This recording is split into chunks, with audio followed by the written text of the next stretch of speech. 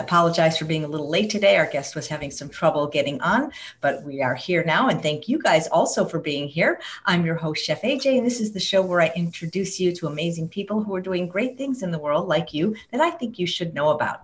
I met our guest today, actually, at an Engine 2 conference in Pasadena. But first, I had heard him speak at one of the McDougall Advanced Study Weekends, and I really liked what he had to say, and especially was impressed because he actually worked with Nathan Pritikin, who's the person I would most like to get on the show. Unfortunately, he has passed away. But I actually discovered Dr. Nick Delgado probably about 12 years ago through a YouTube video, which I'll link in the show notes, that was really incredible. It was about how to become diabetic in 6 hours, because he really understood that oil is not a health food, that it's a hurt food. Please welcome to the show, Dr. Nick Delgado. Chef AJ, it's great to be on your show. And I know your audience is receptive to this message, and maybe some of the newer viewers and listeners might find it challenging. Yet I ask you to keep your mind open, because this is representative of nearly 50 years of research, education, and science. And I know we're up against some rather large food industry, pharmaceutical industry, others with agendas, but our agenda is to educate and to help people to live a longer, better quality life. And I know we're in trying times, so that's one of the exciting opportunities that now that you've invited me to be on your show, I want your audience to also know that I've been doing live blood microscopy for 43 years. And I've been trained by some of the greatest doctors and scientists in the world who've endorsed my newest book, which is called Blood Doesn't Lie. So I'm pretty excited about it. And you mentioned that video that went viral about how to become diabetic in 6 hours. And it really caught people by surprise. And I want to be clear too, that, you know, oils and fats are really seriously problematic when you combine them with sugar, which who eats a donut unless the donut has oil with sugar on it, right? So it's really the combination that makes it far worse. I don't think there's a nutritionist out there that would argue that sugar is good for you. But there are those that would say that oil is a health food. And also there's so many people out there confused about protein and the source of protein. And I think in talking to Dr. John McDougall in one of my last interviews with him, he agreed that that's probably the most misunderstood besides oil in the diet. And I think you and I are on the same page, which excites me to no end, because you represent something that the audience needs to know. I have worked with a lot of great public health educators, even educators that came from Loma Linda University. They were well versed in the science, and they truly believed what we were talking about, but they didn't walk their talk. They didn't follow it. And so when I find someone who's a chef, who is a culinary chef, who's broken away from traditional methods of food preparation and has embraced this idea of essentially low salt, no oil, no sugar, whole natural food cooking and preparation without animal product, I am thrilled to no end, because it's those people, in my humble experience of 43 years, that tend to adhere to the program better than anyone else. And that's where we started food demonstration classes with my actual mother, who's 85 years old, who used to teach along with Denise Vilvan, with Nathan Pritikin, and the other scientists. We always did weekly food demonstration classes for at least 6 weeks to help people to break their habits and addictions to sugars and oils and fats. So I applaud you, Chef AJ. You were doing the most important work along with the science for what I teach to back it up. And of course, Dr. Michael Greger, How Not to Die, Caldwell Esselstyn, the incredible doctor talking about preventing and reversing heart disease. You and I both love John McDougall and his work. And we're all saying the same thing, along with Joel Furman and Neil Bernard. We're all saying the same thing: move away from processed foods. And I am so excited about your book, Unprocessed.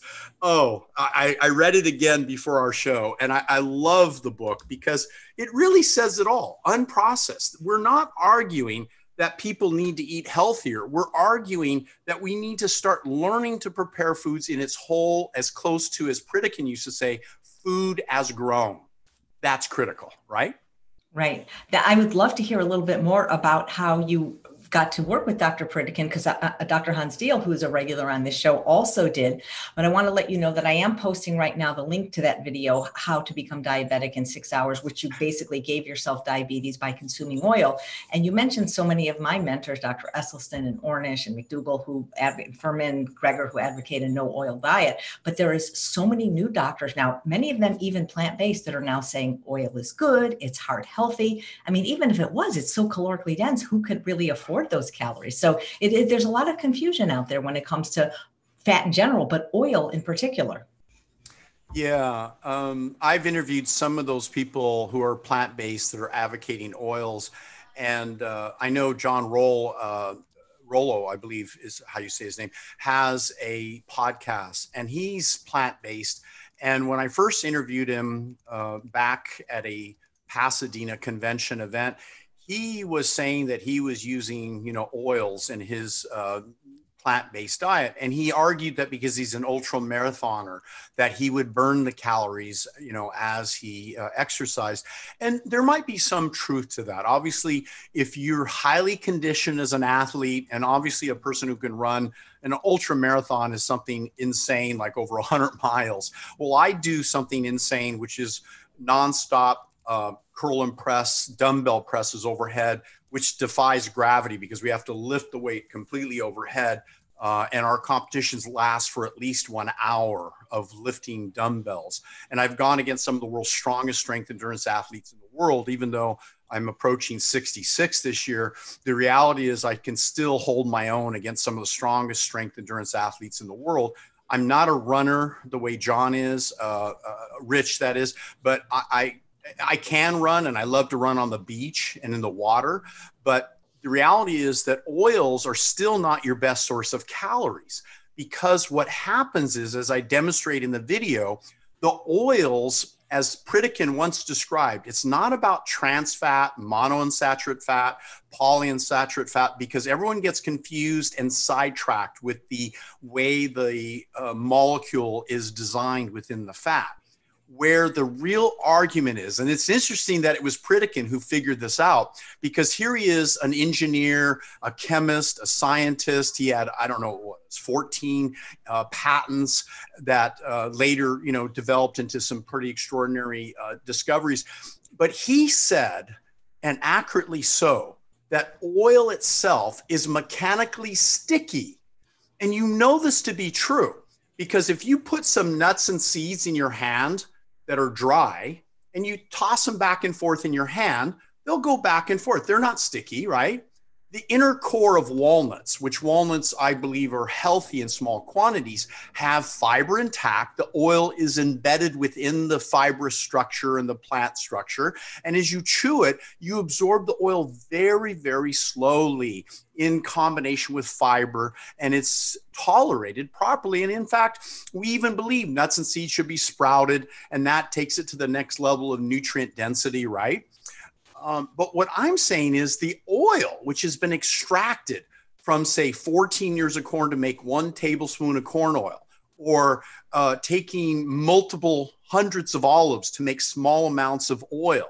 That oil, if you pour it in your skin, on your hand, and then you turn it, it barely drips. It's like thick grease, right? You could even sprinkle salt or sugar on it, and it would stick. It would stick. If you put walnuts and sprinkled salt or sugar and turn it upside down, the salt or sugar might fall to the ground, right? So the point is mechanically, and here's what I want our audience to understand, and maybe they've never had this experience, which I'm blessed because for 43 years, every day I'm testing people blood under a microscope with a team of doctors and experts. And we look at the blood, a drop of blood, believe it or not, under a microscope, which I have right behind me. I have microscopes, believe it or not, in my home, at my office upstairs, downstairs in my media studio. Every doctor I train, I make sure they see this effect. And what is this effect? The oil itself, from even the virginest, if you will, olive oil, the purest of pure, from Italy, whatever you want to say, that oil And I have a new video, by the way, which says, is oil healthy? Is olive oil healthy? And I comment about other doctors talking about oil. And it's about 48 minutes long. The video you're talking about is about 6 minutes long. But I really go into the whole thing with Dr. Clapper, Dr. Josh Axe, different comments that they're making. But the point is, oil, getting back to my original point, is mechanically sticky. That when the oil enters into your body, through your mouth, into your gut, when it hits the digestive tract, there's what's called lacteals, and the lymphatic system is where the oil first is absorbed, believe it or not, according to Guyton's medical physiology, into the general circulation, but it starts out by gumming up the immune system. And this is not good. You don't want to slow down the production of 1 million white blood cells if you have a microbe that approaches your body, a virus. You don't want to depress the immune system. You don't want to depress with oils the nitric oxide in the endothelial lining. You don't want to combat or distract the body's ability for free-flowing oxygen. But see, right after the oil coats the lymphatic system and the white blood cells and the antibodies and gums everything up, then it pours into through the lacteal duct, into the general circulation, right into the bloodstream. And you visually, within 2 to 4 hours, and as I mentioned, you become diabetic within 6 hours. Any person, I can literally induce diabetes with giving them enough oil within 6 hours, because everyone tests blood tests fasting. I do it postprandial, which is the most accurate way to measure the real world, because we don't walk around fasting all day long. We eat. So the point is, when this oil enters the bloodstream, it coats every one of the red blood cells. And when the red blood cells touch each other, you physically see them stick together. Now, this was demonstrated by Dr. Meyer Friedman, who wrote the book Type A, Type B Personality. And he took firemen and he actually had them drink a glass of heavy cream, which was a saturated fat, and then he compared it to vegetable oil of various types, and they drank it just like I did in the experiment I showed. And they were measuring the blood circulation in the capillaries of the eyeball, which they could measure in real time. And there's a clip on my video where I actually show blood cells flowing through the smallest capillaries where they travel one by one. And he showed, as I showed on the video, blood cells clumping together, and instead of one cell getting through the capillary bed as it's appropriately to exchange oxygen and carbon dioxide, 3 or 4 cells would clump together at the capillary juncture, and they couldn't get through, AJ. They couldn't get through. And because they couldn't get through, 30% of the oxygen carrying capacity of the entire body within 4 hours is completely inhibited for at least 12 hours. That is my concern. Not whether olive oil is a healthy food extracted from a health food, as olives are. It's that it is mechanically greasy. Now, Indian food is notorious for using ghee, an oil, clarified butter, right? They use a lot of oils. And here you take a healthy cuisine, vegetarian, but you have Indian people who have high blood pressure. They have diabetes. They have cancer. Why? Because you take good natural foods and then you mix it with a lot of oil, where you visually, I don't even like to walk into an Indian restaurant oftentimes, even though I love the turmeric and the smell and the taste. The oil is so concentrated. For hours, I'm sleepy, and I don't drink coffee, but I have this urge to want to drink coffee to wake myself up, because all day long, I have so much energy and I feel so clean. I don't know how to describe what it's like to have blood during the day that's clean and free of fats known as triglycerides.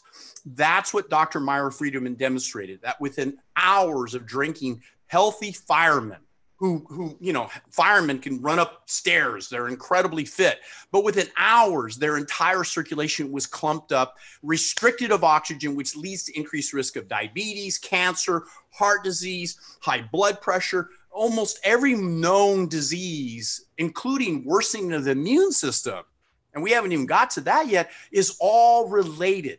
So Pritikin taught us this a long time ago, Chef AJ, and you'll probably agree with this. The worst food you could eat, number one, because it kills more people than anything else, is protein-based foods, which are high in cholesterol. Number one worst food is cholesterol. Number two worst is separated oils. Number three worst is excess protein. Shocking to everyone listening to this. Number four worst, he classified as sugar. Number five was salt.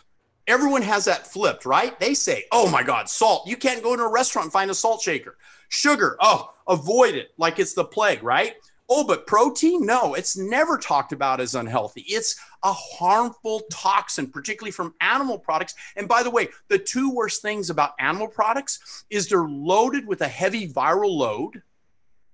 And when Tyson chicken was launched, you find the highest incidence of, I won't even use the word because we're being censored every time we use the word, a particular kind of virus that's kind of spreading around. The highest incidence of viral load came from chicken in Tyson chicken plants, in the workers handling chicken. And to say the least, chicken is loaded with salmonella. It's loaded with E. coli. It's loaded with various harmful bacterial loads that the FDA lets slip through because we got to feed our people protein. And that's really not good, Chef AJ. So the worst thing is these proteins, which we're saying number 3 is the worst you can consume. But the protein also is bad because of its high bacterial and viral load, which is what's making so many people sick. In the 3rd chapter of my new book, Blood Doesn't Lie, I talk about zoological origin of infectious diseases. And it comes in most cases from animal origins, not from other humans. Yes, we can become contaminated from other humans that have been eating animal products. And people who prepare in their kitchen. I even forbid people to bring chicken into my kitchen to cut on cutting boards or steak or meat, because I don't want the viral load, which even if you use very strong, harsh chemicals to try and get rid of the bacteria, 99%, that 1% of bacteria and virus that can't be removed, it's so toxic, it's deadly. So I don't want them in my kitchen. You go into a person who has a traditional restaurant or kitchen, they have those kind of collection of heat. You open up the little thing above the fire area, the cooking area, and is loaded with grease, right? Everywhere you look, their kitchen has grease, and they got to clean the grease and the rum. All that grease thickens your blood and destroys your health. That is my premise. So I've been posting the link to how to become diabetic in 6 hours. You mentioned a longer video you did that's about 45 minutes. Where can I find that? And I'll post that link as well. Yeah. Danny, can you pull up the how to become is olive oil healthy and send that to Chef AJ? And thank you. 40-minute link. Dr. Delgado, but they're always touting the health benefits of the Mediterranean diet. My understanding, it's not because of the olive oil, but in spite of the olive oil. Correct. There's actually been studies that teased out the Mediterranean diet, separating from, quote, wine and from oil. And the diets that espoused Mediterranean with the same, we know every long-lived culture eats a lot of beans. In the Mediterranean diet, it may be garbanzo beans and so forth, right? So those whole food parts, and think about Mediterranean, Italian, Spanish, people walk to the local food stand, and they get their fresh fruits and vegetables every day. So they have different habits. They eat smaller volumes of food. You rarely see obese people, right? These people exercise more. You can point to all of that. But when they did this, they teased out the exact data. They said, what if they had all the same exercise criteria, all the same, volumes of food, their weight remained stable, but all we did was remove the oil, the processed oil, and they got the fats from the whole olives, the whole natural food, the way nature and God intended. And also they found that when they left out the wine and they ate grapes instead, without a doubt, the longer lived people, the healthier blood indicators, C-reactive protein, blood lipids, triglycerides, all the factors that measured improved circulation and pointed to increased longevity and vitality. It was oil-free and wine-free. Alcohol is a toxin. Don't kid yourself. The French drink wine every day. They have the highest death rate from cirrhosis of the liver in the world, even though they don't drink to intoxication. Everyone advocating drink a glass of wine to calm down, they are wrong. We at Pritikin limited up to 4 ounces of alcohol a week. That was 4 glasses of wine, 4 cans of beer, or 4 shots of whiskey. They're all the same amount of alcohol concentration. Alcohol is a toxin to the liver and to the brain. So alcohol itself is not promoting. Now, some people say, well, the gut produces its own alcohol. Yes, there's probably some amount that the human can tolerate, but why would we push that upper limit? Alcohol should be taken appropriately. It depresses the immune system. It's horribly toxic. It turns into estrogen, just like the fact that the animal product is loaded with estrogen, which is another topic we should get to. But I do want to say without a doubt, the oil, when it was left out of the Mediterranean diet, without exception, the people were healthier. Their blood levels indicated incredible results, not just on fasting, Chef AJ, but based on postprandial in the middle of the day, which when I love to test people to catch them like in the real world, when their blood is loaded with fat and they're just tired and fatigued and they don't know why. And I show them why. I've been doing this for 43 years and I'm showing it on video now, and we have online courses about it. But this video really would remove any doubt. Is olive oil healthy? Did you find it, Danny? Yeah. Okay, you're sending it. You have Chef AJ's email? Okay. Yeah, it's in the nickdelgado.com. You can just Nick D PhD. We'll send it to you right now. So it's an amazing video, along with the one you mentioned about John McDougall, my other famous talk about protein, which I remove every doubt that protein from plant-based is inadequate, that somehow we've been led to believe that animal protein is a complete protein, when every human study shows, there's a video I did, The Myth About Protein. Now there's a little bit longer version, but I felt like I came across with a chip on my shoulder. I was a little aggressive about it because I'm kind of an aggressive guy by my nature, because I'm a competitive athlete and I maintain optimum testosterone levels and hormone levels. So my level, even though I'm turning 66 years old, I have a hormone level of a 22-year-old. And I've learned, Neil Bernard wrote a book about hormone balance and diet. And I'm just adamant about supporting healthy adrenals during the time of viral outbreaks, supporting testosterone, proper hormone balance, because those people are struggling with weight. And maybe they've done everything they seem humanly possible to improve their diet to unprocessed whole foods. They're maybe doing some exercise, but if their hormones are off and genetically they have that tendency, they'll be the type that would have survived in the rainforest, when everyone else would have starved in a desert. They would outlive us because they have more fat cells, but they're struggling because they can't seem to reduce the size of the fat cells. You can't reduce the number, even with lipo, but you can reduce the size. So we've covered a lot of subjects here and I'm so excited about it. But my other video I'd love you to share with the audience is The Myth About Protein. It's about 48 minutes also long. And we did a slight edit because there were some arrogant comments I made that I'm embarrassed about. Right. Well, whatever he emails me, as long as it's during this broadcast, I'd be happy to do it, or afterwards. We have some questions though, like for a few people, is it okay to eat olives? And Dina said, does he agree that people can still overeat overt fats, even though the oils are embedded in the natural package, like olives, avocado, nuts, seeds, and soy? Yes. Think of the categories of fats. Now, avocado is a little bit more like a fruit, right? And it's creamier. It's a little bit fattier. And I've had some health food people come to me and I've tested their blood and they had high triglycerides when they were eating 6 avocados a day. I got to say, the guy looked in good shape, but he was fatigued and tired. His blood was loaded with triglycerides. So somewhere above 2 avocados a day is probably the upper limit. I don't think you can overeat nuts, seeds, avocados, and olives when you're at a good weight and you're exercising. But so many of our people, what is it? More than 90% now are struggling with being above their ideal weight, and over 50% are classified as extremely obese. So I would say that in the pursuit of reduction of body fat, while you're losing weight, in your efforts to exercise and eat properly, include very sensible amounts. I think Caldwell Esselstyn will admit you could have a few little nuts and seeds each day, but people, he says, they don't just stop at 1 or 2 or 3 nuts or seeds, which gives, for example, 3 walnuts, all your essential fatty acids you need for the day. They keep eating them because they're salted and roasted. But if they're unprocessed and they're made in a recipe, I think it's reasonable to include, and I do include, because I think we need those essential fatty acids, but from the whole state in a reasonable amount. Particularly, always look in the mirror besides measuring your body fat levels. And if you're where you need to be, great. If you're not, cut back on them. They're the most dense calorie foods besides the processed oils, which are far worse. The oils and sugars themselves are far worse. Nuts, seeds, avocados, and olives come further down on the scale. And you have a wonderful outline of, the density of foods. And I totally agree with that. Right. Well, Laurel says, this guy is in his 60s. That's great. And I have a nice comment from Tim Marie says, Dr. Delgado, thank you for your clarity when discussing diet. When the message is consistent and supported by data, it's much easier for the rest of us to effectively share the word. And people are asking if your new book is out yet. I see there's a book behind you. It's the same one I have. the one that you signed for me at the Engine 2 conference. I love what you wrote, by the way. Very nice.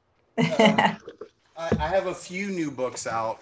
One is Acne Be Gone for Good, because I'm the #1 solver of acne and skin problems. And I concur with Dr. John McDougall that when he had a group of twins that were on an oil-free diet versus the other twin that was not on plant-based, that the oil-free made all the difference. So everything I'm talking about, Acne Be Gone for Good, with my co-author, Dr. Sonia Badarisi-Banasel, an amazing board-certified dermatologist who also agrees with me, oil-free, plant-based. And we talk about certain special cruciferous vegetable supplements that help to reduce hormonal acne. It's an amazing book, my bestseller. And then the other book, which I came out on Valentine's Day that I'm really excited about, is Mastering Love, Sex, and Intimacy, which is endorsed by Dr. John Gray, who I'm good friends with. And I wrote this book because I felt there was this disconnect between men and women and the ability to please each other. And there's this whole new science about enjoying intimacy and love and building up, shall I say, love energy without ejaculating. And in that regard, you build just tremendous energy. By the time you're 65, it's been shown that men can orgasm, but they should not ejaculate more than maybe once or twice a month. And that's strange for men to understand. But women have the ability to have multiple orgasms under the right conditions.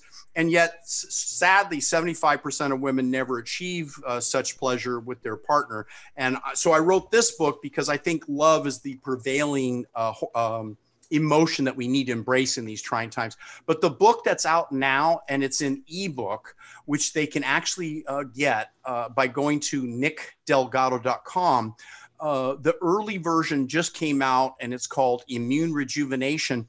And the book that we're hoping Amazon, which, by the way, Amazon banned that first book because I talked openly about things they didn't want me to talk about. And I can't go into detail. I don't want to mess this show up either because I've been monitored and everything. But I will tell you everything I put in that book, I believe, is accurate 100%. It's verified by the five top doctors in the world endorsing the book. But I will say that the new book is Blood Doesn't Lie. And we're hoping Amazon's going to accept that book and will come out in print next week. But right now, the ebook, they can just simply leave their name, email, and phone number and go to nickdelgado.com, and you'll see the book will be a PDF downloaded to them. And they have that opportunity to get Immune Rejuvenation, which I'm proud of the book. It's an amazing book. But I did something different with this, the final edition. I didn't want to feel like somehow I let the audience down by not sharing what I believe to be the truth. So I removed everything about politics and, controversial things, but I went hardcore into every step of building a very powerful immune system. Everything, even going so far as about how love and our emotions and our hormones and our diet and our exercise and our sleep, those are the 5 principal factors that enhance a person's immune system, so they can feel, even if they do get sick with an infectious disease, they'll overcome it fairly quickly. And if not, we give them the steps, much like Joel Fuhrman and Dr. John McDougall talk about in their amazing books and their talks about how to combat these incredibly dangerous, horrible diseases that are really man-made in most cases, or just lack of education. Nice. So would you mind talking a little bit about that acne book and what the premise is? Because in a couple of weeks on the show, I don't know if you're familiar with the Nelson twins, Nina and Randa. Yes. They wrote a book about acne called The Clear Skin Diet. And their premise is not for everyone, but for people with acne, not just no oil, but no added fat. And that's the diet they follow, like me. Yes. I have to admit, remember for 43 years, here I was, a person who had skin problems, pimples, breakouts. I was on American Bandstand, if you remember that show. And each week I was on national television dancing. And I was so horrified if I'd get a pimple or a big blackhead or, a breakout. And I struggled with it. Not only was that, I was struggling with my weight, but because I was an athlete, I could control my weight by, extreme exercise. But I discovered over the years that the skin is critical and receptive to oils and fats in excess. So I would agree with the twins that it's smart to go to a 10-10-80 approach, meaning 10% fat, 10% protein, 80% starch, complex carbohydrates, right? Foods is grown. But I will say an amazing, shocking discovery was that cruciferous vegetables eaten in the raw state, and we found you need about 2 pounds of raw cruciferous vegetables a day, that those would, how shall I say, alter the metabolism of harmful estrogen metabolites, inclusive of, without getting overly complex, what's called sex hormone binding globulin. And we discovered this transporter hormone was the one that carried DHT and androgen right to the tissues of the cells where acne developed. So when we increased our plant-based diet, and the more whole plant-based foods we ate, the lower sex hormone binding globulin, just like, actually, I need to correct myself, the higher sex hormone binding globulin levels, we were able to then correct acne at the site of the problem. And again, there's another premise about mTOR, mammalian target on rapamycin, which is a little complex, but animal products tend to overstimulate skin and acne growth. But I would agree, if you're struggling with acne, there's two things. We have a product called Ester Block, which is like 1 capsule is equal to 2 pounds of cruciferous vegetables a day. And it took off, and it's got so many reviews on Amazon. We have a website called esterblock.com, and all the kids use it. And the moment they use the product, within weeks, their skin clears up. They go off the product, the acne comes back, they go back on it, it goes away. So they would not be without it. It's our #1 seller in the world, worldwide. People order it, we have to ship it. It's been difficult to ship to international places, but from the website esterblock.com, they can order it direct or go to Amazon. But the point is, the premise of the book is we go into all the known factors, because it's not just hormonal acne. There's other factors related to acne: PCOS, polycystic ovarian syndrome, the areas where the acne develops on the back or the T-zone or the jawline. So because of the board certified dermatologist, Dr. Sonia Battisell, she and I collaborated word for word in this book. And it's really, there's no other book better written about the subject of how to get clear skin. And it's a challenge, because some people, they go, well, I've had acne, for most of my teen years, and it doesn't seem to get better. So they go on Proactive, they take birth control pills, they use all these harsh methods, and those are so toxic, so dangerous. And we talk about all natural methods. So I would agree with the twins. It won't hurt. It can only help to go to 10-10-80. And then, as their skin improves, make sure they get more raw, because if they cook the cruciferous vegetables, they lose the active ingredient called DIM, dinylmethane and indole-3-carbinol. And so what we've done is we've discovered special delivery systems within the capsule of the tablet of Ester Block that actually get to the deepest level. And I've measured hundreds of people's urinary hormone levels, and you won't measure it in the blood. That's the problem. Doctors, if they do blood tests, they'll never know what's going on. So we do, based on European studies, the 24-hour urine test, and that's where you correct good and bad estrogen levels, and then correct the androgen balance, and get all these levels in balance. A lot of people are asking, though, they have hypothyroidism, or they're worried about hypothyroidism. Is it still okay to eat the 2 pounds of cruciferous vegetables a day? Completely okay. Joel Fuhrman dismantled that myth. It's an internet myth. And on his website, and in a well-written article and an interview I did with him, and I could be happy to send you that interview with Joel Fuhrman, Danny, about cruciferous vegetables and the safety of it. But send that to, look up in YouTube, Joel Fuhrman and the cruciferous vegetables on my YouTube video. Yeah. And so the point is that there was a few obscure animal studies that implied it would interfere with thyroid, but there's no clinical studies. And I test everyone's thyroid, complete panels, free T3, T4, TSH, reverse T3, the thyroid globulins and so forth. So we have a group of doctors around the world, and we've never seen that this effect of cruciferous vegetables in the raw state, or even from our product Ester Block, has any negative effect on thyroid. I will say, though, because over 1 billion people are deficient in iodine, not getting enough seaweed, not getting enough sea vegetables, and so forth. Some cultures that just understand the need for this vital, iodine, which does affect thyroid. The cruciferous vegetables will not interfere with iodine, but bromide, which is now in bread. They used to put iodine in salt, bromide or iodine in bread. Now there's bromide, which is a haloid that competes with the thyroid and causes massive damage to people. So I would encourage people to get a complete thyroid panel, but make sure they measure what's called free T3, and then it's at the high level of the range. And furthermore, if they have cold hands and feet, we have a hormone quiz at our website if they go to esterblock.com, and they'll be able to learn or just go direct and learn, what hormones they may be deficient in, and then we can measure those by sending them test kits. So thyroid's critical. Great. So 2 questions on the acne book. One, Jennifer wants to know, is it also for men with acne? And Lori says, can you please speak more about hormonal acne? Yes, it will work incredibly well for men. In my own case, as a young man, teenager, and just fraught with horrible skin. Now my skin is immaculate. And, it took years to understand this, but it was actually a discovery. It was kind of weird because I was trying to help people with estrogen dominance.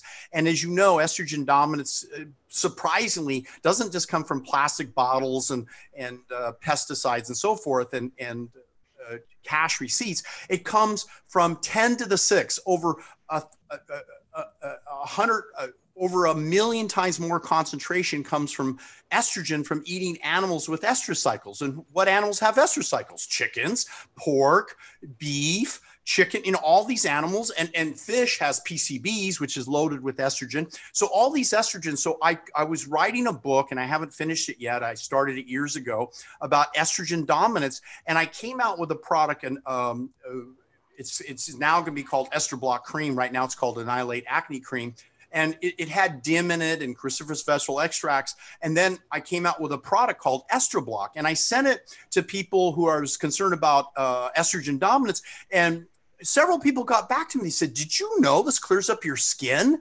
I said, no, I had no idea. And so I started looking into the science, and it made all the sense of the world. I was criticized on the internet by this guy, Einstein. He must work for Big Pharma. And he was saying, don't do this. It's not good. Estrogen has nothing to do with acne. And I was able to prove all the theories and concur with the top board certified dermatologists in my book, Acne Be Gone for Good, and represent the study. So the point is that you've got to understand the science. And so based on that original question, did I answer it? I think so. And I have a couple more questions about actually food. So Dina wants to know, my feed goes fast, but I remember it was about fruit. Like, can you eat too much fruit if she's putting it into smoothies or ice cream? Is it better to eat the whole fruit? She says she's at a good weight, but she has some, I guess, belly fat or that kind of thing. Yeah, we enjoy putting them in fruit smoothies and juicing them and stuff. The reality is the whole fruit is the better choice, particularly if you have a little bit extra belly fat. I would not buy into this lie that it increases insulin metabolism. I measure thousands of people's insulin, blood sugar levels every quarter. And I got to tell you that this myth going around that insulin's the bad guy and fruit will elevate insulin, that is true of industrial fructose. That's man-made fruit, sugar. But fruit itself has what's called polyphenols, and you could eat 10 to 20 servings of fruit a day. I concurred with Dr. Michael Greger. We concurred with Dr. Rabinowitz and the original studies on glucose metabolism, that the glucose itself is actually perfectly controlled when you learn how to eat fruit kind of spaced out through the day. I have some fruit here that I go to the Asian market, and I love these. I don't know if you recognize what this is, but there's is that jackfruit? Yeah, exactly. That is okay. That's the most delicious fruit. It tastes like juicy fruit gum. Oh, I love jackfruit. All my kids love jackfruit. I do sometimes juice, but I juice beets and greens. I don't juice fruit. When I go to a store and they're doing cold pressed juices, I say, leave the apple out, put beets or carrots instead, because your body can handle the absorption and the concentration of cold pressed juices better. And whereas I think fruit it's already perfect as it is. Just eat it as a whole fruit. Yeah.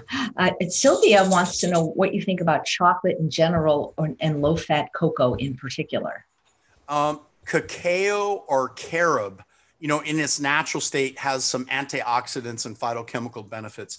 I would caution anyone, if you have a chocoholic, tooth or whatever it is, the danger of chocolate is not the sugar, it's the milk protein and the fat added into it to make a bar. So when I'm transitioning people from their chocoholic issue, I tell them get literally chocolate Hershey syrup, which is just the sugar and the chocolate. Take a teaspoon of it, and usually that takes the edge off instead of them eating a whole chocolate bar, which is disastrous because when you add the fat with the sugar and then the milk protein, you're triggering the autoimmune response because of the foreign proteins from dairy product milk, and you've got the fat, which is desensitizing the insulin, and the sugar can't get into the cells. So when people say they eat sugar and they're getting diabetes, it's not the sugar. We know that Dr. Walter Kempner had people eat a pound of sugar a day with fruit, unlimited fruit and rice, and they were able to control their blood sugar, reduce over 147 pounds within a year, obese, and reduce heart disease. So I don't advocate people run around eating a bunch of white sugar, but it's not as harmful as sugar with fat. And that's what a chocolate bar is. So transition to the carob, get to the natural carob. Maybe if it has a little bit of, say, monk fruit. Monk fruit is kind of like sweeter than sugar, but without the issues with sugar. And sometimes we use stevia, and I mix that with carob. And I know you do some like chocolate cream pie or something that's amazing with figs and stuff. And that's the way to go. Great. Jay wants to know what about eczema? He's gone, well, it might be a lady because it's just the letter J, gone gluten-free. Yeah, eczema, Pritikin talked about this. We had clients that came in, were Seventh-day Adventists, and they were already on a plant-based, but they were vegetarian. They were using dairy product. And we had a few doctors that had eczema, and we got them off the dairy product. And sure enough, that foreign protein, which triggered the autoimmune condition that we know as eczema, cleared up. So I tend to do what's called a food-delayed allergy test. We use either the ALA test that's on our website. They can link through from nickdelgado.com to our testing site, or I use what's called the food inflammatory test, and it measures foreign proteins that affect your own white blood cells. So it's kind of an individual situation. It may be the dairy, it may be they've already gotten rid of the gluten, it could be some other thing in their diet that they're eating repetitively that the body is reacting to. And keep in mind, if you go clean on dairy for a whole month, they did this with people with arthritis and autoimmune disease. They gave them 1 teaspoon of milk, 1 teaspoon, the amount you'd put in a coffee, right? And all the arthritic symptoms came back within 24 hours. So the body's very sensitive to very small amounts. So if you're going to go dairy-free, go 100% dairy-free. No yogurt, no cheese, no milk. I've been dairy-free for 43 years. It's what got me into this whole field. When I was 12 years old, I had chronic diarrhea every day. I had Crohn's. I had horrible autoimmune conditions and skin conditions. And I went to the doctor. The doctor said, you can't have diarrhea every day. I don't believe you. He didn't believe me. And so I left, and I went to the medical library where we used to do research instead of going to Google. And I read a medical textbook, and it said dairy product in Latins, Blacks, Latinos, and Asians is highly inflammatory.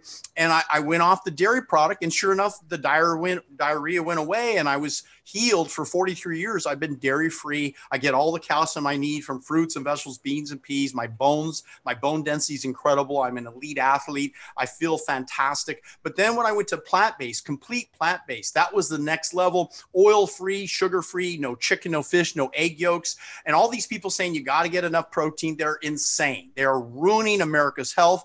And then the next level was to balance out my hormones, doing urine, blood, saliva, and knowing what herbs would balance my hormones, getting out during the daylight. So I go to bed about sunset, more like 9 o'clock at night, but I wake up about 5 or 6 in the morning at sunrise. And then I go outdoors and I work out naked in the backyard, because naked lets the sun come to the pineal glands, to the scrotum area, to the perineum, all these areas that we used to run around naked in nature, and unbelievable increases in testosterone and love hormones and libido and energy and building the immune system. I do this every day. It seems strange, but but I'm in the backyard. And if you live stream me, you wouldn't want to, because I'm jumping on a trampoline. Trampolines stimulate the immune system. I'm in the sun. I'm lifting weights. I'm jogging and exercising, doing everything in my backyard. And I go to the beach. I have to wear some swim trunks, but at least I make sure I get that sun.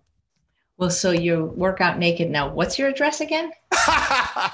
It's in Costa Mesa, California. I'm just kidding. Everybody keeps asking about cocoa powder, though. So I don't want to tell people what to do. I'm going to be having Dr. Goldhammer on soon. And, he's not a fan of any kind of chocolate products, whether it's the nib or the bean or the powder. Well, cacao, and I believe it's called cacao. Or cacao, maybe it's cacao. Yes, cacao. It's kind of a whole plant, and I aspire to that. It's not as sweet, obviously. So if you're gonna use anything, sweeten it with fruit or figs, or like I said, add stevia or monk fruit. I think that's a better choice. All right. Someone's asking about female hair loss. Wow. Where did that go? Tracy says, what about hormonal female pattern hair loss? Are there plant foods to eat that could help with that? Yes. We created a product called DHT block, and we realized that DHT was not only involved with hormonal acne, because there was a prior question you asked about that, but also DHT, which lodges in the skin, lodges in the hair follicles. And so DHT needs an herb called beta-sitosterol. And beta-sitosterol is about 1,000 times more potent than saw pimento. And you've heard of saw pimento, but I found that beta-sitosterol, which is also helpful in lowering bad LDL cholesterol, helps to manage the skin. And we were getting fabulous results with people reporting improved hair growth. Also, medicinal mushrooms, shockingly, help to improve the stem cells in the hair follicles. And I learned this from Dr. Marv Hausman. So I created a product called NeuroOrthoStem, which has this whole elite mixture of medicinal mushrooms. And Joel Fuhrman's a big advocate of G-Bomb. And he talks about, greens, berries, onions, mushrooms, and beans and nuts and seeds. And the M for mushrooms is anti-cancer, but these mushrooms have an adaptogen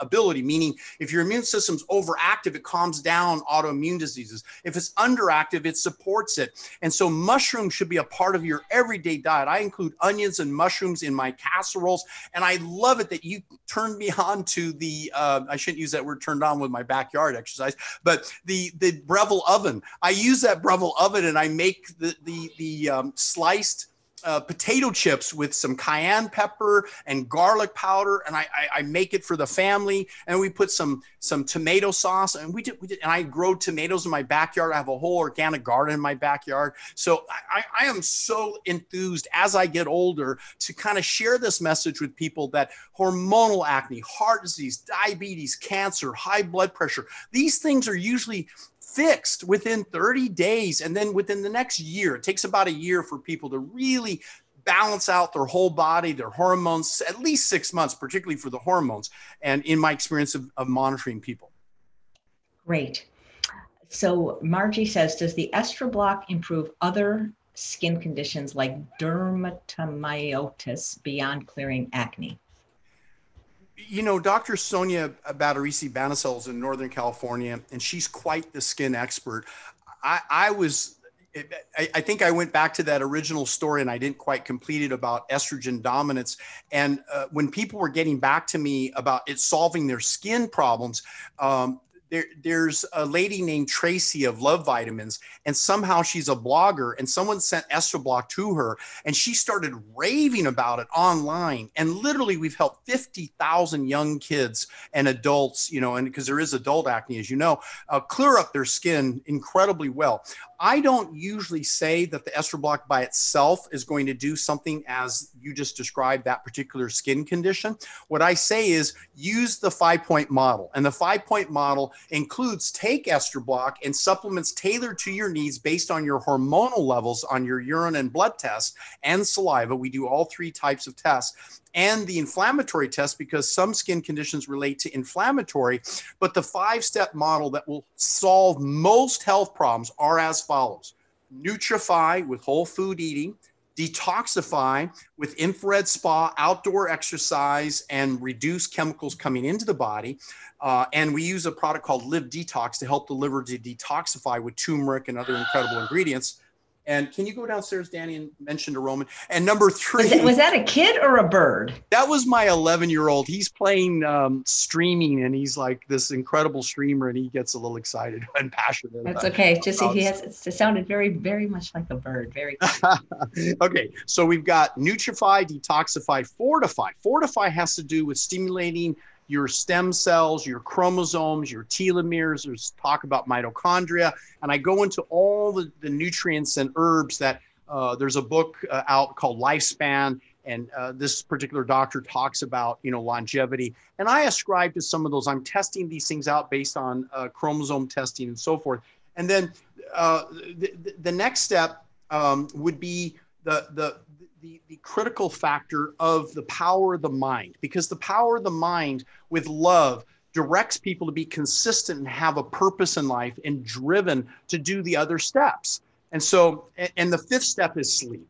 I made it a whole separate category because people just abuse sleep. They use too many stimulants. They can't sleep, and it causes a lot of chronic health problems. So those are the 5 steps. Wow. A lot of people seem to be suffering here from hair loss. One person named Wanda said it happened after a water fast. People are worried about how to prevent hair loss as they age. I ascribe to fasting within a window of 8 in the morning. You start eating and end at 8 o'clock at night. Volter Longo from USC, who's done more research, did the original work with the guys who talked about fasting and longevity, that fasting can cause hair loss. I would be careful because you've got to have enough of the nutrients, the building blocks for hair and skin and quality and for the immune system. And so I think that the caloric needs, unfortunately, the reason people who fast so much is because they eat so many animal products, they have to make up an excuse to narrow the window of time. They talk about between 12 noon and 6 o'clock and don't eat sooner than or after. I don't know about you, but my blood sugar level drops like a rock if I haven't eaten by 12 noon. My energy level drops. So these things, I must say that when you're wanting hair growth, you want to know that thyroid is a major cause of hair loss. So some people are going to need to have their iodine level. And it's a simple test. You just put a drop of iodine, and it's a real brown, dark color. You can get it, I think, at a health food store or a pharmacy, but iodine. And if it disappears within hours, your body's thirsty for iodine. But if that brown spot's there the next morning, 24 hours later, that's a good test. But we also do thyroid testing because thyroid is a major cause of hair loss. Also, excess DHT and androgen when the estrogen levels are out of balance. So that's where estroblock comes in and DHT block. It helps with the hair growth. And so hair growth, as I mentioned, medicinal mushrooms, that's where the neuroortho stem cell release products help, because that hair growth is important in the hair follicles. And I noticed their nails grow faster, their hair grows better, their skin looks immaculate, even as they age and go through these hormonal changes. But some people need bioidentical hormonal intervention. They need peptides. Peptides are small protein molecules synthesized from plant derivatives, and they really have rather rejuvenating effects, especially my clients that are 70, 80, 90, because I'm working for them to figure out, now we've got them oil-free, plant-based, they're getting their nuts and seeds, they're exercising, they're getting sleep, but aging is hitting hard, just because each decade gets tougher and tougher and tougher. Anyone who's aging knows what I'm saying is true. What they got away with when they were 20, 30, or 40, they're not going to get away with 50, 60, 70. And look at Caldwell Esselstyn. What is he, 78? The guy is amazing, but he's got his challenges too. Everyone has. I think he's in his 80s. I think both Dr. 83? I'll look it up, but I believe they're both in their 80s. I'll look it up. Yeah. So don't forget, Caldwell Esselstyn, like me, had an athletic background. He was an Olympic rower. He tells this incredible story. I have a video of him, and I can't seem to find it lately, but where he talks about the Olympics against the United Kingdom and how they won for the U.S. And so this guy's got a background of physical activity. So the people who I see get the best results, not only combine whole food, plant-based eating, you get all the protein they need from just rice, fruits, vegetables, beans, and peas, soups, and salads, right? So long as you're at your caloric ideal body weight, not dropping weight below where you should be, that you can perform at the highest level of athletics. I don't care if you're a bodybuilder. Now we have Nehemiah Delgado, who's been plant-based his whole life, and he's winning these competitions. Is he related to you? He has the same last name. No, he's not. And I plan to have him on my podcast. I have talked to him on the phone. We're about put in a good word for me, because he doesn't answer me when I. Yeah, he's hard to reach. Yeah. He's hard to reach. Hey, by the way, excuse me for interrupting, but I don't want to forget Dr. Esselstyn. I just looked it up, is 86 and a half, and he will be on the show Monday. Oh my gosh, you got to love that man. He's so passionate. I love his voice and tonality, his passion. I mean, talk to him, ask him about the Olympics. He is I actually, because I do want him to talk about things other than just heart disease. But speaking about heart disease, Laurel has a question. She says, I eat clean, whole food, plant-based with tons of greens, but my blood pressure is 160/60 on max side. How do I lower the top number? Good question. I used to have high blood pressure. And when I was 12, 13, 14 years old, I wanted to play football. So I mistakenly included a lot of animal product in my diet to bulk up, if you will. And even though I was running long distances, I had bouts with high blood pressure. And the doctor, the team physician for high school, and when I was only 15 years old, would have me come in to have my blood pressure checked. And so he kept checking me and he said, I don't know what it is, but you have very high blood pressure. And I was sent to an internal medicine specialist who put me on blood pressure medications. And he said, you got to cut out the salt. I said, I don't use salt. He said, you got to calm down. I said, I'm fine. I have no stress. I'm a student. I'm doing well in school. I'm an A student. I'm an athlete. He goes, well, I don't know what it is. You have some genetic problem. So he put me on blood pressure medications. The medications wreaked havoc on me. I had horrible nightmares. One of the side effects, he said, reported if you have these horrible, nightmares. There was a great book written by Dr. Cleves Bennett, in 12 Weeks, How to Lower Blood Pressure Naturally. And he worked with Nathan Pritikin years ago. And to this day, it's the best book ever written, because he talks about the various types of blood pressure medications, how dangerous they are, and how to reduce them safely, the diuretics, the beta blockers, all these harmful. And I know John McDougall has a section in his book, McDougall's Medicine, A Second Opinion, still the best book ever written on diseases, along with Michael Greger's books, but he has a section on blood pressure. But the point is, my top number, remember the top number, top 160 over 80, right? 110/60, by the way, you have half the risk of stroke as a person of 120/80, which we consider to be normal blood pressure. The top number, the 120 or the 160 in this person's case, is caused by thickening of the blood. So something's causing the person's blood to be thick. It could be oils, could be fats. I didn't hear what her diet was exactly, but the oil or thickening is the top number. The bottom number, the 60, 70, 80, 90, mine got as high as, believe it or not, 220/110, which I blacked out in the hospital, and I ended up having a TIA, a stroke. I was like John McDougall. I had a stroke when I was only 22 years old. And little did I know it was all the protein I was eating. And so when I cut out the chicken, the fish, the eggs, the turkey, and all that, initially I cut out the oils, just cutting out fat-free, and my top number came down with exercise. But my bottom number, the 120/80, the 80 wouldn't come down. And I refused to give up the egg whites in the chicken, because I thought, what am I going to get my protein? I'm an athlete. What am I going to do? But it came to me, life was more important than being an athlete or, whatever. And so I gave up the chicken completely. And sure enough, my cholesterol, because I was measuring it every week, my cholesterol dropped like a rock. It went from like 200 and something down to 122. And to this day, I've kept that bottom number down with ideal HDL, LDL cholesterol, like the Tarahumara Indians who run nonstop for 120 miles, ultra marathons, the greatest runners in the world. And what do they eat? Panola nuts, corn tortillas, fruits, vegetables, beans. And so the point is, I'm a completely plant-based, 100% plant-based. I'm an elite athlete. I can compete at the highest level with high energy, and all because I learned to get my blood pressure down. And it wasn't just salt. I would be careful of salt. In northern Japan, they eat a lot of salt, 20 grams of salt. In southern Japan, they eat 10 grams of salt. And where the higher the salt intake, yes, they do have higher blood pressure, even on a plant-based diet. So salt could increase blood pressure.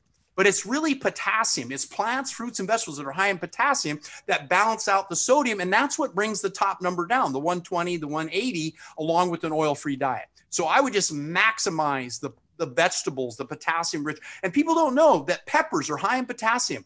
In my original book, Grow Young and Slim. It's hard to get. You can probably get it online. I have an ebook of this now, but on Amazon, there's probably some used copies. But I listed all the foods rich in potassium, vitamin E, C, D, all the foods, the top 10 or 20 foods of each category. And sure enough, I found studies of indigenous cultures that eat a lot of potassium rich plants, and they have very low blood pressure. And it related directly. It wasn't sodium. It was more potassium and the balance. Nice. I know you mentioned you lived in Costa Mesa. Do you actually see patients in the office, or do you do any like remote counseling? Because Jay asked if you did like consults. Yes, I do remote counseling. We do see patients 2 miles from the ocean on 17th Street.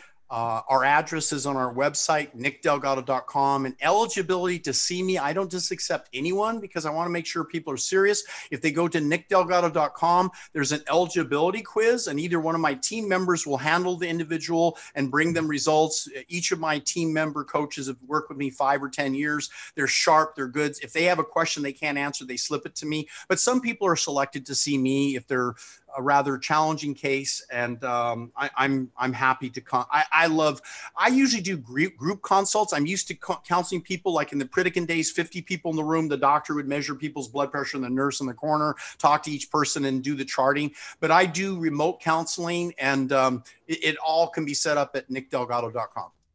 Nice, very good. Fran is saying, I've been on whole food plant-based SOS free and still have high cholesterol. If somebody's eating nut seeds and avocado, couldn't that make their cholesterol stay high?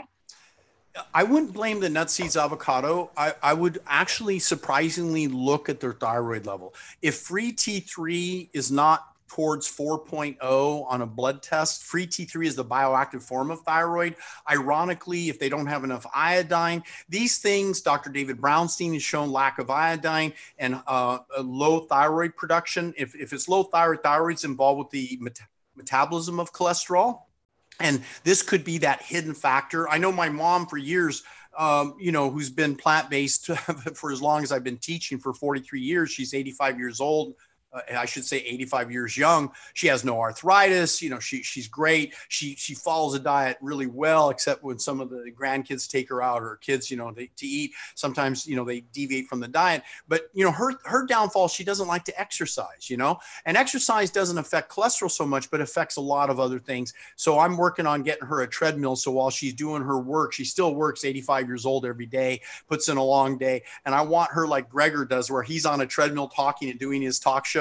I have these Tesla device, and for most shows, I hook up this Tesla device to my muscles, and I'm stimulating my muscles, my legs, my back, my chest, and it's generating 400 volts of electric energy to my muscles and contracting strong muscular contractions. So it's as if I'm doing 500 pull-ups, 500 sit-ups. So whenever I do long stints at the computer, I'm using the Tesla Max. I love the machine, and it keeps my muscles strong and firm. And, I'm single, so going out being flabby isn't. Wait a minute. You're single. Hold on. No, this is important. You're single? Yep. Okay, because I get a lot of requests from this shows. I get a lot of women. I've been doing some very serious work in my spare time, matchmaking prominent vegans. You may know that I was the one that introduced Dr. Gregor to his girlfriend. So I didn't know that. Yeah, and they came out finally. I mean, it was killing me. I had to keep it quiet all these months, and I knew, and I couldn't even tell Dr. Loud, but they came out. But, I believe you're a Capricorn, if I'm not mistaken. I am, and I am in love with passion in life. Yeah. And all right, ladies, you know what to do if you're interested. Send me your picture and tell me how old you are and where you live, and I'll see what I can do. Sorry to interrupt, but I didn't realize you were single, because Gina's saying, where do you get all your energy if you don't drink coffee? It's an amazing question you asked that. My mom, who's drank coffee most of her life, at age 85, she was having horrible, severe cramps and problems of recovery, and getting some issues of headaches. And I said, Mom, you know what? I did a complete literature search and it was very obscure, but it talks about, even though I have you on trace minerals and magnesium and you know, the cramps aren't going away. Let's try going off coffee. Well, there was this long pause, Chef AJ, off coffee, right? Her whole life, she's drank coffee. She's been plant-based oil-free for her whole life. And she, you know, because I'm her son and she knows, she trusts me for health advice. She went off coffee. She had a horrendous time for 2 weeks because she had to sleep excessive amount of time. You know, she would want to take naps. But by the 3rd week, she was just turned around. By the 4th week, the cramps went away. It changed her life. She feels incredible. I personally have not used coffee most of my entire life. When I've competed in strength endurance competitions, I do use a guarana-based product called Power and Speed or Lean and Fit. And I usually can beat these athletes without that, but I know they're all caffeined up and they're on steroids and things. So I tend to want that added advantage. So when I break world records, which I have, I depend on very elegant energy system pathways because I understand what's called methylation. I understand the biochemistry behind hormone metabolism. And one of the things I notice is with high testosterone level, and I maintain the level of a 22-year-old, believe it or not. My son, who's 27 years old, his testosterone level is 1,500. You ask any 66-year-old approaching 66 in January 5th, what their testosterone level, and they're lucky to have 100 or 200. A woman who's in great shape will have 50 for testosterone. A woman who's in fabulous shape with a lot of energy and no cellulite and high libido and good in business will have a testosterone of 300. I have women that have higher levels than a guy age 50. A guy has more estrogen at age 50 than a menstruating woman at age 25. So I'm a world hormone expert where all the guys you interview, they know diet and exercise. And I studied with the original greatest mentor about health and nutrition, Nathan Pritikin. I studied with his mentors, which was Dennis Burkitt and the whole host of Ernest Winder and where all the original science. I was at the right place at the right time. When I was only 23 years old, I walked up to Nathan Pritikin after a 6-hour talk in Pasadena, California. And I said, I want to work with you. And I showed him my before after picture, how his book Live Longer Now had changed my life and got my blood pressure down and saved my life. And he invited me to come and I got to work with Monsieur Massey and all the scientists from Loma Linda University. And we did these conferences with the greatest plant-based doctors. Now we call that lifestyle medicine. Meditation, exercise, all of it. I even learned from Tony Robbins. I was his life coach and I became the top NLP timeline therapist because people who are struggling with changing their diet and exercise, it's not just they intellectually know they need to do this. They emotionally can't do it. And so I give them that 97% advantage where I embed certain things with tapes and videos and counseling. And within about 3 sessions, they've let go of these harmful habits and I've got to their subconscious level and they intuitively know with reinforcement that they're going to do this the rest of their life. So for myself, I'm passionate. My energy is high because I don't listen to the negative news. I shut it off, the media. When I was writing my book for 4 months, I had to listen to the media to understand what they were saying to write my new book, Blood Doesn't Lie. But I don't want to be infected by false information. The genre that they're putting out there is so far from the truth about the immune system and health. I can't even go into that story for obvious reasons.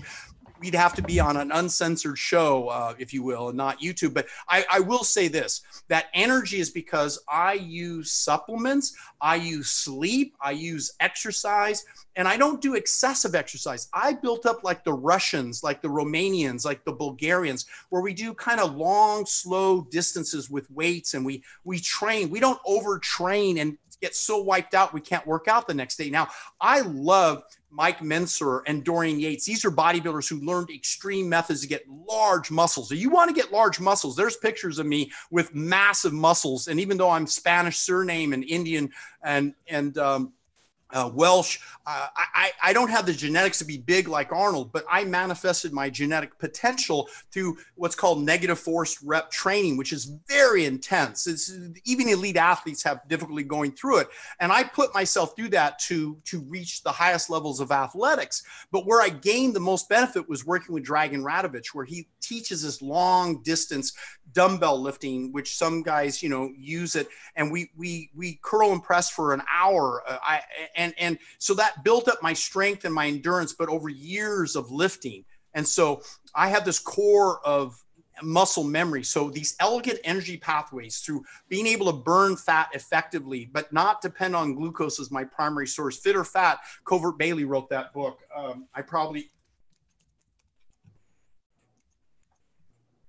I have that book right here, Fit or Fat, a great book, still to this day, accurately written, that most people, when they first exercise, burn mostly glucose, but eventually you learn to become a fat burner. And that comes after about 7 months of veteran, extensive, consistent exercise where you get your heart rate up. I don't rest between sets. I keep my heart rate going. And also the Atlas of Endocrinology, Dr. Terry Hertog.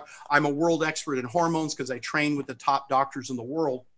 And this original book, Mastering the Powers of Your Inner Health, I asked the power of questions, and questions are the answer. And through that book, you can probably find a used copy on Amazon. I teach how to raise children, what their diet should be when they're infants, and pediatrics and breastfeeding, and all through to senior. But I also teach the power of the mind. And I wrote this book for the Tony Robbins events. And, I learned with Nan Bronfen. I shared this with John McDougall. He was shocked. He didn't know that Pritikin had a mentor when it came to nutrition, Nan Bronfen. And I gave him a copy of this book. I sent it to him. He was thrilled. So as you know, I am like a nonstop reader, but I love podcasts because podcasts break out before books, right? Well, you have a podcast, and I was actually listening to the episode today with David Katz because he's going to be on the show next week. So I appreciated that interview very much. Hey, Nick, Dr. Delgado, can I ask you, is 38 too young? Because I have a marriage proposal. I'm, you know what? 38 is probably young enough to keep up with me. So if she doesn't mind that I'm going to live past 148, and make love on my 160th birthday. If she doesn't mind making love on the 160th birthday, that would put her at, what is that math? About 130. So yeah, she should be fine. Okay, I'll hook you up. Dina wants to know, how many books have you written? Well, I've written 10 books, and I've reprinted them as I update them. So there's several titles. There's probably 20 different titles out. But the core books are, as I mentioned, the Simply Healthy with 250 recipes. That I want you to know the story. It took me about 15 years of gathering cookbooks around the world, and I travel around the world because I get invited to speak at anti-aging conferences in India, Germany, South Africa, you name the country. I was invited, and I was voted best speaker in South Africa at many conferences because I'm pretty passionate and I know my science and I walk my talk. And all the doctors who, shall we say, are anti-aging, they come to me when they need help because I'm there. I'm even the doctor to the plant-based doctors between you and I won't name names, but there's certain things that happen as we age that I'm particularly adept at helping people with. And as I mentioned, I showed it earlier, Mastering Love, Sex, and Intimacy, Grow Young and Slim, The Acne Be Gone for Good. And, and again, I think probably the most important is this whole idea of the power of questions, because I'm putting out more, shall I say, NLP timeline therapy work, particularly people with not just drug addictions to cocaine and methamphetamine. Our society is addicted to all kinds of chemicals, but they're addicted to food. And so I help them to move away from that addiction and replace it with healthy addictions, to making love, to energy, to eating healthy, to passion, and develop their purpose. So this is kind of my big focus now in the next decade of my life. Nice. How did you get involved with Nathan Pritikin? And is there anybody left of his organization? Because I loved his books. I would have loved to have met him. I knew his son, Robert Pritikin. I knew his wife, Eileen Pritikin. They were family to me. At the time, I was invited to work with Nathan when he was in Santa Barbara, and then he moved to Santa Monica, and they had a live-in center. And I literally would drive from where I lived in El Monte, California. I went to a Royal High School, and I drove to USC, and I got my undergraduate degree in USC in psychology, and I was a pre-med student. I got into physical therapy school. So when I had my stroke as a physical therapy student, I said, oh my gosh, all these students are they don't know about this.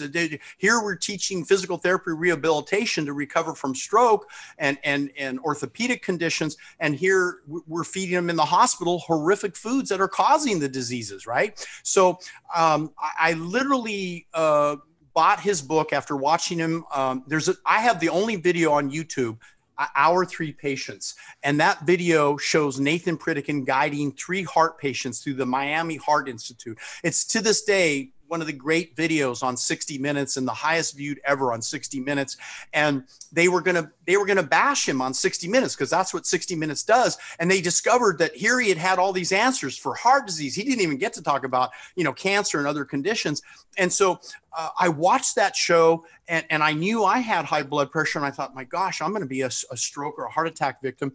And so I bought his book, Live Longer Now. To this day, the best book I've ever read, besides, some of the more current books, including my own. But the book explained why I had high blood pressure, why people have diabetes and heart disease. And it was written by Leonard and Hofford and Pritikin. So when I heard about Pritikin, I changed my diet. I set up a nutritional counseling center at Locke Beeman's Physical Therapy in Temple City, California. And I would coach instead of doing physical therapy. I was passionate about diet and I would analyze what they ate, the vitamins and minerals and fat content of their diet, and explain to them how to change. And then I followed it myself. And I had this incredible before after picture that I show on my website. And I had lost 50 pounds. My blood pressure came down to normal. And like I mentioned, I heard one of my students who came to see me at the Nutritional Counseling Center said, Nathan Pritikin's going to come speak at Pasadena, California. And you got to go see him. I said, oh my gosh, of course. So I showed up, I had my before after picture with me and there were 600 people and he gave the most amazing talk for 6 hours. I was spellbound. He taught things that I had never heard in all of pre-med school and USC and later Loma Linda. He taught all these things.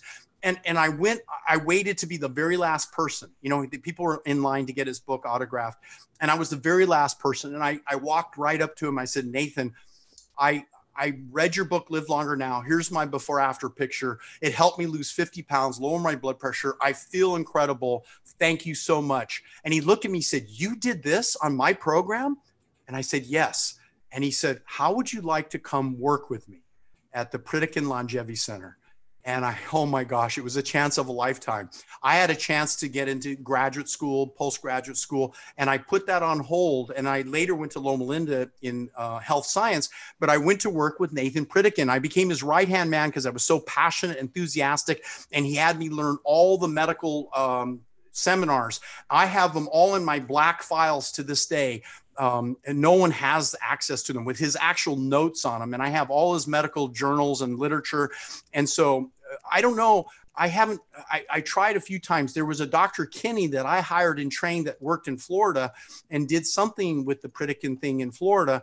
But I'm not sure any of his, other than Dr. Kinney, who he would know me because I was the one that hired and trained him.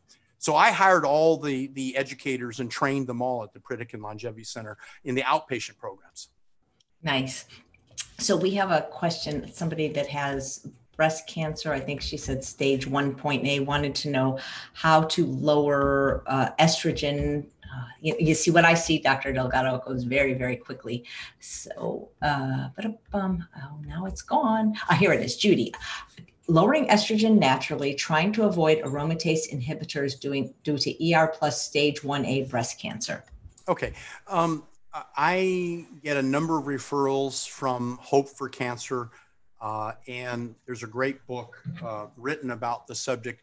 And the doctors there refer me their patients when they graduate from their live-in programs in Cancun, Mexico, and Tijuana, Mexico. And I have a lady, Miss Whitaker, who lives in Pennsylvania. And she had advanced stages of not only breast cancer, but multiple tumors throughout her body. And she was a great student, but when she was leaving, she was terrified. She says, what do I do when I go home? And Dr. Tony Jimenez, the director of the facility, said, well, you've got to go see Dr. Nick Delgado. He's the go-to on hormones, and you have a hormone-related cancer, and you need help, and he'll be able to give you the guidance. And so She followed up with my staff and she followed it with me. And she was an amazing student. She followed everything we taught her. She used what's called a hot box. We use an infrared spa because you want to kind of heat up the body to stimulate the immune system. She followed the diet to a T. We measured her 24-hour urine hormone levels. She had abnormal levels, and we were able to put her on Live Detox, Ester Block, a number of supplements that also seemed to assist in a very positive way. And she kept in touch with her doctors, kept monitoring her levels. And the result was that they checked all of her tumors and her tumor markers, and they all shrunk. All 7 of the tumors disappeared, except for one little hot spot in the original tumor site. And to this day, she's like one of my best students. So some people are highly coachable. And, you know, when you have these types of so-called genetic tendency breast cancers or other types of cancers of its type, you can't let people ignore the fact that there's what's called epigenetics. We can alter our gene expression by changing our supplements, our diet, our exercise, our mindset. And you have to follow these 5 steps, just like my favorite. And I want her to see this because it's really possible. drday.com, drday.com. You notice that I don't just recommend my own websites because I'm about changing lives. And here's a doctor who's now in her 80s, and she had a horrible breast cancer and tumors through her body. And the doctors want to do chemotherapy and radiation and all these horrific treatments. And if you buy her course, which is like $200, she has this one CD that to this day is the best. And she just goes through, do you know radiation causes cancer? She goes chemotherapy and she goes down every one of them and she explains the harm of them. She goes, if you change to meditation, prayer, love, exercise, and she's got like a 10-step program. I have a 5-step program. Amazingly, we had never worked together, but we teach the same thing. The only difference is I tend to get more in the hormonal levels. She doesn't work so much with the hormones. But the point is, there's pictures of a big tumor on her breast that they removed because it was so large, it was heavy, but they never did radiation or chemotherapy. And to this day, she's alive and she's been teaching for years. She's amazing, incredible spokesperson for plant-based. She won't admit that it's plant-based and juicing and cold press that really did the trick. She says it was more getting away from negative people and prayer, which I can't ignore that too, right? It's got to be part of her healing. Dina wants to know what you think of mammography. She refuses to do I that. would never do it. If it was me, Dr. Ben Johnson, God rest his soul, he passed on, and he was a great doctor out of Florida. And he unfortunately, he was raised in a state where they love chicken, fried chicken, and he wanted to be plant-based. He didn't stick to it real well. There's this great interview with he and I, Dr. Ben Johnson, and he wrote a book about breast cancer and mammography. And he says, say no to mammography. And he said, but do ultrasound and do thermography and get on plant-based, do the supplements, do all the steps I'm talking about. And I have some close relatives that are struggling with breast cancer. And the doctors, when they're white coat and they tell you there's nothing we can do, we have to do radiation and chemotherapy. I will sometimes condone lumpectomy if it's large and it's taking up space or it's in a place that it should be removed. But the reality is the body can be detected, and there's hot points in thermography that isn't detected by mammography. Mammography increases your risk in the breast sensitive tissue to 15 times higher rate of breast cancer. In other words, it can cause cancer. And so there's a big push to do with the pink ribbons and to get mammography. I would never condone it for one of my family relatives. For the general public, I might have to say, so I don't get in trouble, that you have to do what your doctor says, but be smart. Read the book by Ben Johnson. It's still in print, and you'll be convinced when you look at all the studies. And they might say, well, ultrasound and thermography are not very sensitive. The reality is that mammography has what's called false positives, and they'll see pickup cysts, and they'll tell you have to have a mastectomy and radical, lymph glands removed. And it's not true. So there's a lot of what's called false positives with that test. So not only is it a greater risk and they crush your breast down on the machine, there's so many things wrong with it. Wow. So Michelle wants to know if you eat pasta. So instead of answering that directly, maybe you could just tell us what a day in the life of Dr. Delgado looks like eating and exercise. Okay, good. I start out exercising in the morning with a lot of cold pressed juice and salads, and I have soaked nuts and seeds, flaxseed, chia, walnut that I soak in water, keep in the refrigerator to avoid them getting moldy. And then I put various fruits like the jackfruit and the berries, and I start that so I have enough calories to do my exercise while I'm sunbathing, doing squats and sit-ups, of course, all naked, and I'm doing jumps on my trampoline. I can do pull-ups. The world record for curl and press, I currently hold that record. No one's exceeded lifting 50,000 pounds overhead, but I read about the world record for chin-ups, and this guy, he's a Marine, he's been interviewed by John Rollo, and I'm like, God, he did so many pull-ups. So I'm building it up naturally, but I'm using a trampoline, a bungee cord trampoline, so I can get up to over 1,000 pull-ups right now. And so that stimulates my lymphatic system on a trampoline, which is part of the core to building up the immune system. So in the morning, I eat a lot of vegetables because I tend to be a guy that loves to eat, and I take my family out to a lot of vegan restaurants. So sometimes I get a few more calories than I need. And so I have to offset that by eating big bowls of salads. My salad, Dennis Burkitt talked about this going to Africa. He said that the serving bowl, the people would eat about 2 times, 3 times a day, but they would have this huge serving bowl. And I thought, oh, the serving bowl. He said, no, you don't understand. The serving bowl isn't to take little bowls and distribute the salads to each person at the table. The serving bowl is your bowl. And Dennis Burkitt looked at this massive amount of food, and then he understood his theories about fiber, that, plants don't, vegetables and salads don't have much fiber. You got to eat a lot of it to get enough fiber. The fiber is really in the beans and whole grain spaghetti and whole grain bread. It's there. And that's where you get the fiber. But then people who have gluten or they have GMO issues and, issues. So I'm kind of careful. I do have some sprouted whole grain bread here, and I have some, I don't know if you can see it, some sprouted whole grain bread here. I like to get the Essene bread in the frozen section. The biblical time, they talked about Essene bread, Essene. And then I have some apricots here that I eat with my bread. And sometimes I use some sunflower seeds and I pour off the oil. But if you want to see what I actually have today. Do you exercise before you eat? No, I don't like to exercise on an empty stomach. There's people that do who are very fat or have too much animal products and oils in their system. Remember, when I wake up in the morning, I've gone 8 hours of solid sleep, and I use hypnosis tapes at night that I've created to keep, if I wake up early, I go back to sleep. I make sure I get my 8 hours, even though I could get by in 4 to 5. I like 8.